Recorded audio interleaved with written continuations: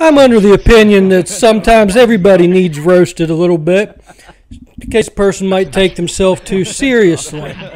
Now, why would I choose to roast Joe Rogan, who knows the top comedians in the business? So he should have plenty of people more qualified than me to roast him. But those people he knows, see, he's at the very top of the game. He's what you could say, he's sort of the emperor of stand-up comedy, if you will. So all the other comedians benefit from coming on to his show and being his friend, so they might be a little bit leery. And then the next tier of stand-up comedians even more leery because they have hopes of getting on the show for the first time and getting that, as it's known, the big Joe Rogan boost. Right. So that's where I come in, because I am, although not knowing the man, I'm very much familiar with him because I've watched a lot of his podcast. I've fallen asleep to a lot of his podcast. Now, that's not to say it's just because they're boring. It's because they're long. They're very long. And also, see, he used to be on YouTube, the very same platform that this is at. But he moved to Spotify, and when he did, a few of his podcasts, I don't know if it's because of content they had or Spotify just didn't want those podcasts, but he left some behind. So he's kind of like a roommate that's moved out and he's left some dirty laundry here. So the podcasts that I tend to fall asleep, wake up to as they come on autoplay are the same ones over and over again. Now, in reality, if you watch a Joe Rogan podcast, the man's actually a very good listener.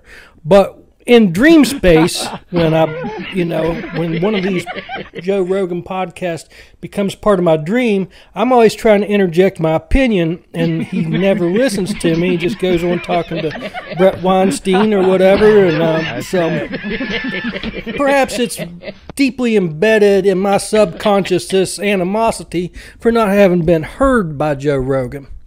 So there's that.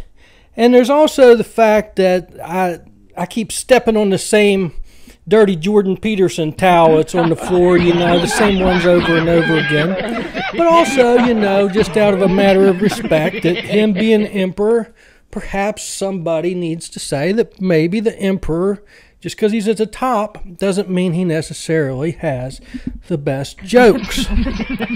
Now, I think maybe somewhere in Joe Rogan's subconscious, he might know that because when he moved to Austin, he made his studio resemble a bomb shelter. But that's deeply embedded in his subconscious, not on the surface, because on the surface, the man's playing civic centers, only the biggest comedians in the business play civic centers like Dane Cook once did.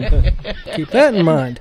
And also, he got there somewhat on the tails of Dave Chappelle when he started playing these big coliseums and whatnot. So you got to consider Dave Chappelle might have ulterior motives because if he wants to tell us, it takes, part of comedy is having the right contrast. Right. Having the comedian that performs with you, you might want to have the right contrast. So he's got Joe Rogan, can go out and do his set, and then that might make Chappelle's sad story about a transgender person committing suicide actually seem funny. And not only that, but keeping on the transgender thing, Joe adds a nice balance to that because not only has Joe Rogan shared his platform with at least one transgender person before, but also it could be said that he has used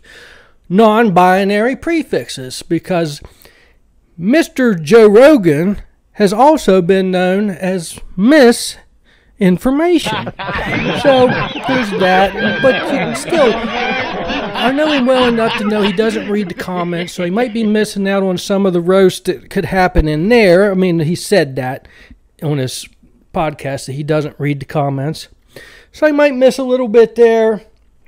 And also, you got to consider that the man's very prone to think of things on a conspiracy level.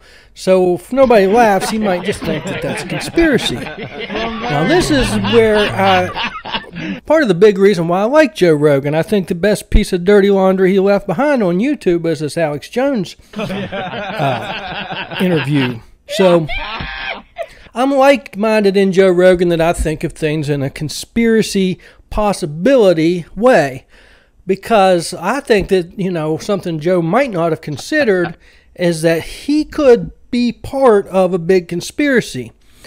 To see, with all of his followers being young men and the ones that are interested in conspiracy theories, perhaps it's been his job to get them into MMA and UFC so they can sustain terrible brain injuries, getting kicked in the head and punched in the head. And so even the conspiracies that they do understand, when they try and articulate them, they get them wrong, and the ones that they believe aren't necessarily the best ones. So when they try and talk about conspiracy theories, they end up just saying, the earth is flat. Thank you. Have a good night.